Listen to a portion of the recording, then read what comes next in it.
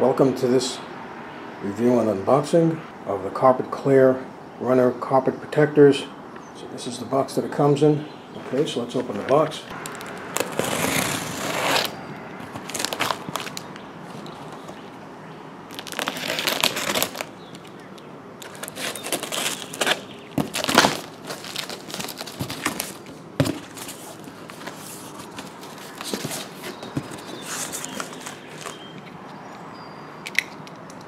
Okay, so this is a roll of the carpet protector, and this is 26 inches by 100 feet. Okay, so let's take it out of the box.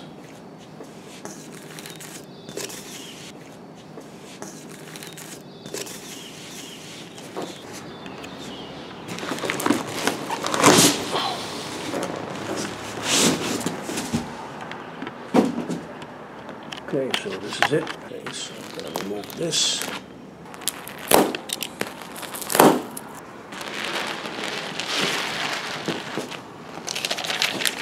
So it's separated with this paper. As it rolls around, there's a paper in between. Now, these are kind of like spikes, and they're supposed to prevent the carpet runner from slipping across the shag surface of the carpet right here. So this has to be facing down that way.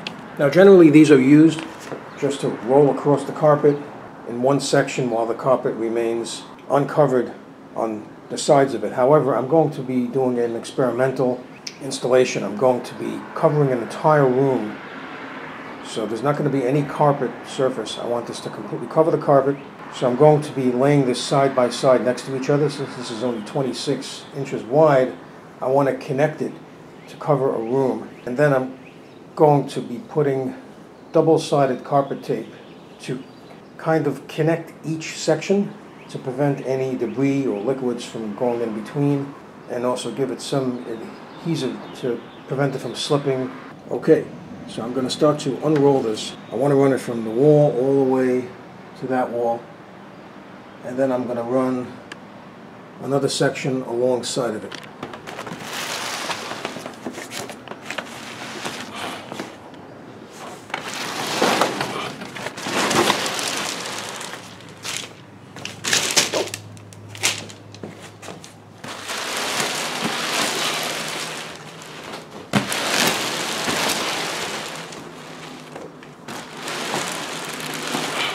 Okay.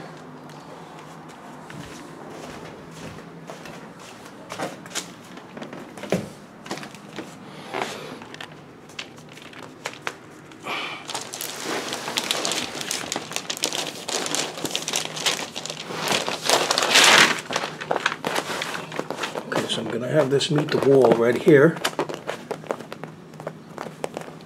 Now, remember, this needs to be turned over. See, the spike has to be facing down, and this is what grips onto the shag surface of the carpet. So I take this paper off.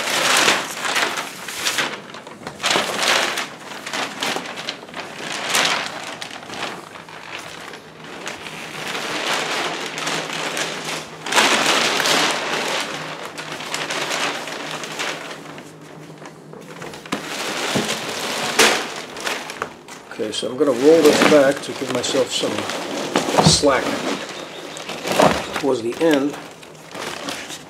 So I can mark this. So what I'm going to do is I'm going to bend it right here. See? Because I want to know exactly where to cut it. So I'm going to mark this off and then cut it. Okay, now what I'm going to do is I'm going to mark each end, which is this end. And that end. It's best to have a ruler or a long stick where you could just lay it across and then just run the mark across. Okay, now I'm going to use this toolbox to hold it down, which has an amount of weight so I can mark the other side.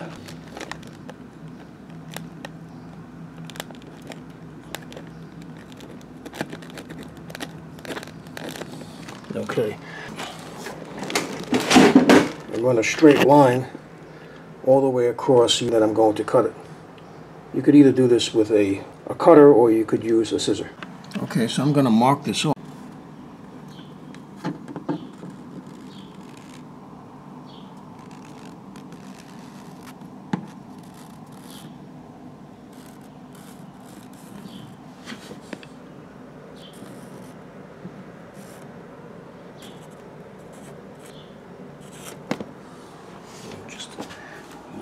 Box a little bit further. Using this box, it has weight. It's heavy enough to hold it down to allow me to mark it properly so it doesn't flap up. And then once I have this marked, then I can just easily just cut it along the line to get a straight cut.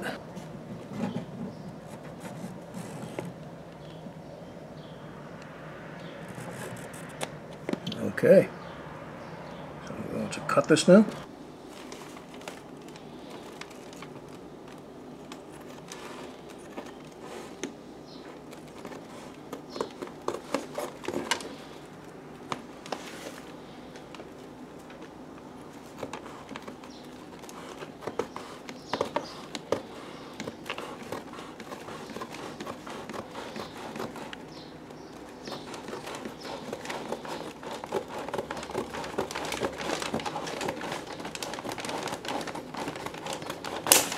Cut the size. I'm now going to turn it over, so the spike side will be facing the shag rug surface, and let's see how it works out.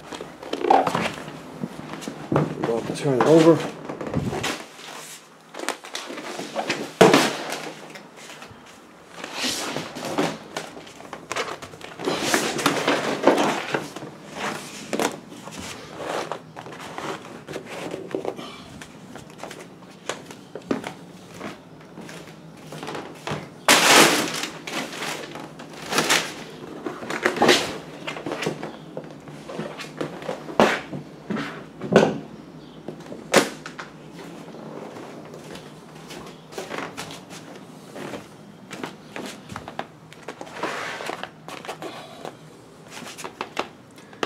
Now I will be cutting around here as well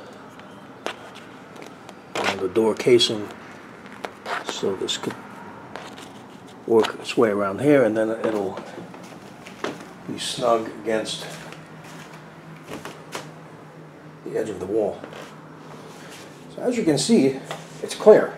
Now what you can also do is you can leave a section against the wall like this, and then you can use double-sided tape to make sure that this is sealed in so nothing can get in between here. So I'm going to leave a little bit of a section right here, and I can wash this off, this marking, or you could just cut along it because you still have enough slack over here to overlap and protect the carpet further by letting it just have this extra section here, and then you can tape this here if you like, using the double-sided tape, which I'm going to show you later. So it does slip. It has a grip to it, but it does slip alongside. Okay, so now what I'm going to do is I'm going to lay another section alongside it. Okay, so as you can see, I have two liners laid down side by side. They're cut to size.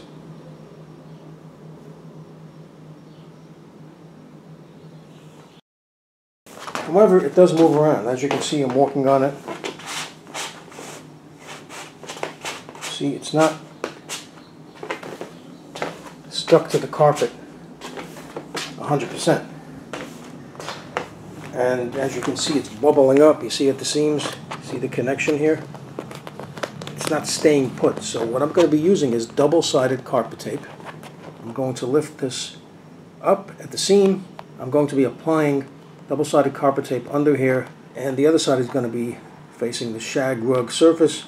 Now, carpet tape is supposed to be used under the shag rug, which is a flatter surface and it has more adhesive ability than against the shag rug. However, I don't really need that much adhesion. I just need it to connect these two from the underside so they don't shift around. And of course, as I continue rolling more towards the end of the wall, it's going to hold better and be more stable because each section is going to hold each other.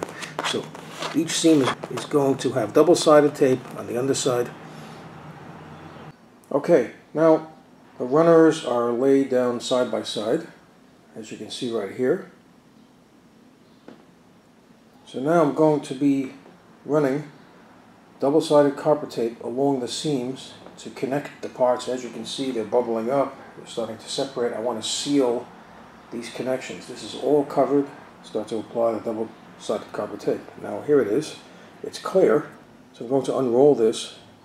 Now what I'm going to be doing is I'm going to be lifting up this seam right here. And I'm going to be applying it first to one underside. And I'm going to be unrolling it first one side to attach to the carpet, and then the other side to attach to the underside of the runners.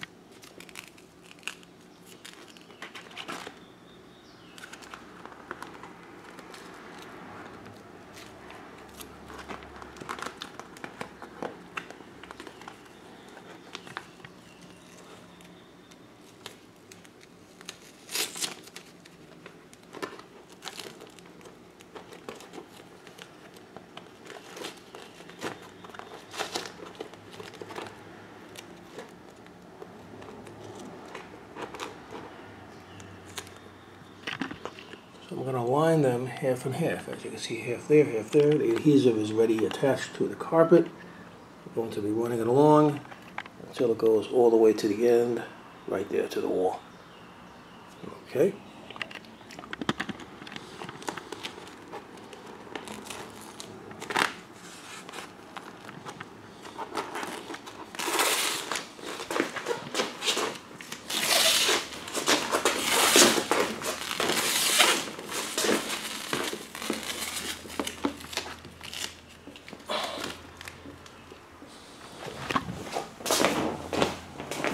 Got a scissor to cut it.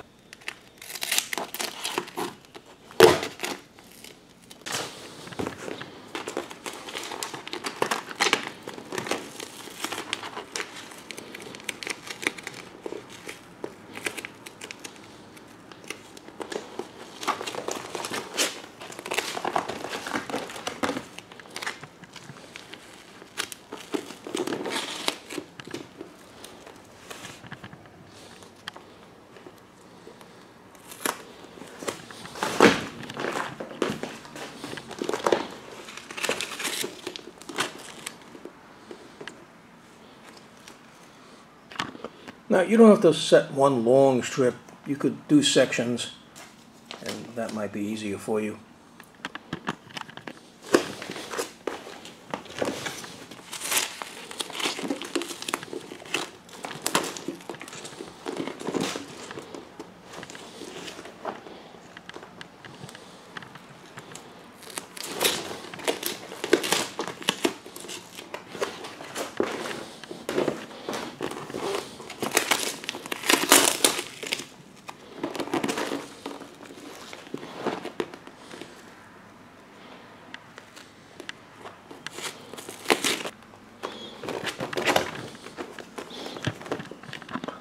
Okay, so that's all set. So let's straighten this out here. Okay, so now one side of the double-sided tape is attached to the carpet. Now the top part here has to come off, and then I'm going to press down both sides right here. Okay, the next thing I'm going to be doing is unpeeling the top of the double-sided tape so it will stick to the underside of both parts of the runners. And connect these two areas right by the seam. Okay, so I'm going to lift this up so it doesn't get in the way. As I unpeel this, I don't want this to inadvertently stick to this as I'm trying to attach this side. So this has to be lifted up all the way to the end.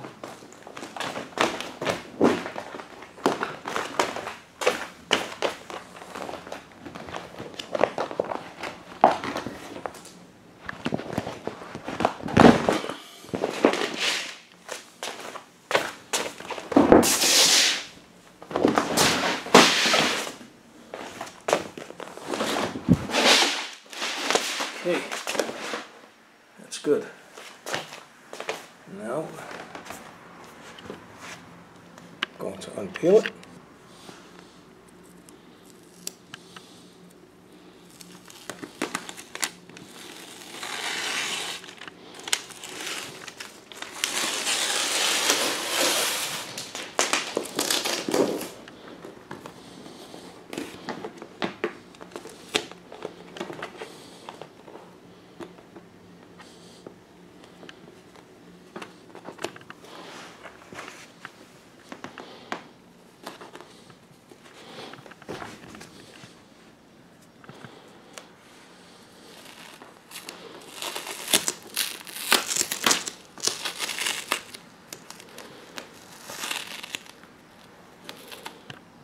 It has to be straightened out. And if this gets stuck up like this, you can always cut and put a different piece of tape. It's fine, it doesn't have to be one piece. But the main thing is straighten this out and connect it 50-50. These two sections have to be cut out. I gotta fix those.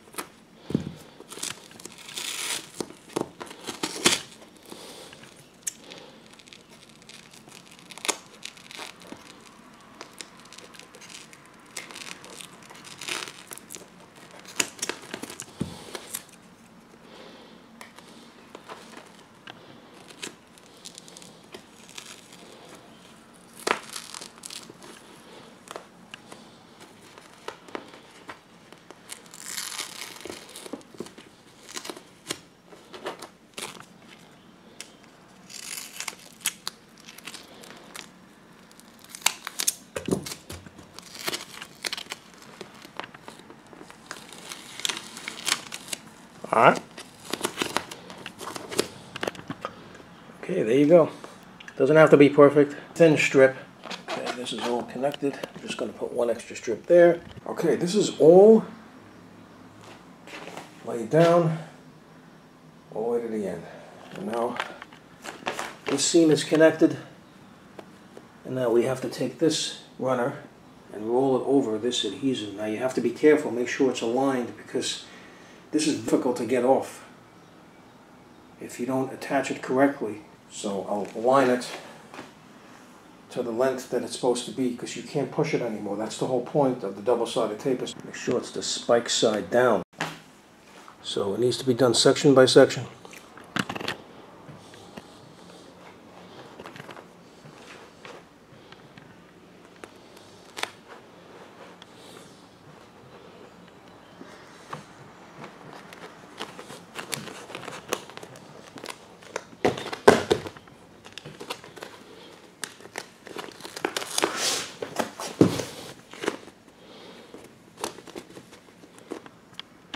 Make sure they don't overlap. They have to meet each other end to end. No overlapping.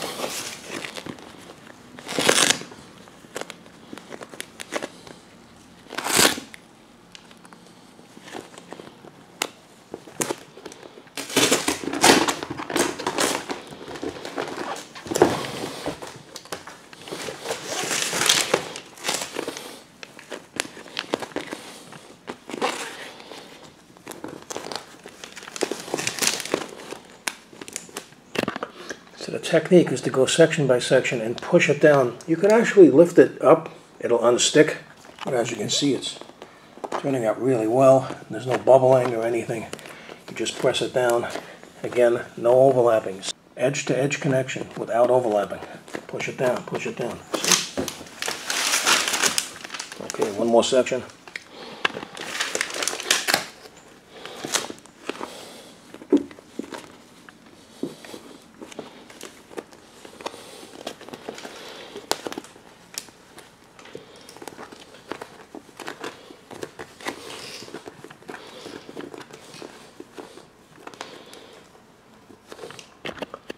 I'm going to add another piece of tape right at the end there. And that's it. You could just walk over it, just to press it down.